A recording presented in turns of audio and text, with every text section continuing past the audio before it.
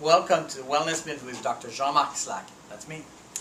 Today, I'm going to go over something really central to what chiropractors do. I'm going to talk about how spinal distortions lead to degenerative changes, disc disease.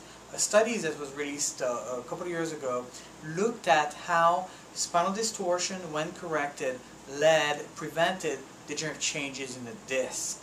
It was a very interesting study because it was not performed by chiropractors. It was actually changes made through surgically reshaping the spine. It's done in Turkey, they wouldn't do that here.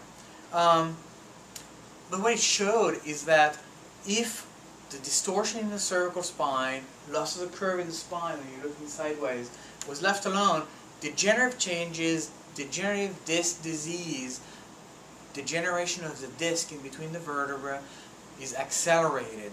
When corrected, it is stopped. This is what chiropractors do. This is essential for your health in the long term because those degeneration of the disc lead to interference with the nervous system that lead to all kinds of health problems and tension on your central nervous system.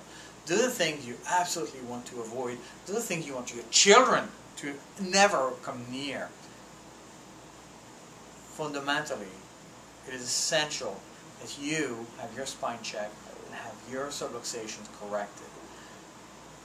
Until next time, have a near perfect day. I'm Dr. Jean-Marc. I look forward to seeing you.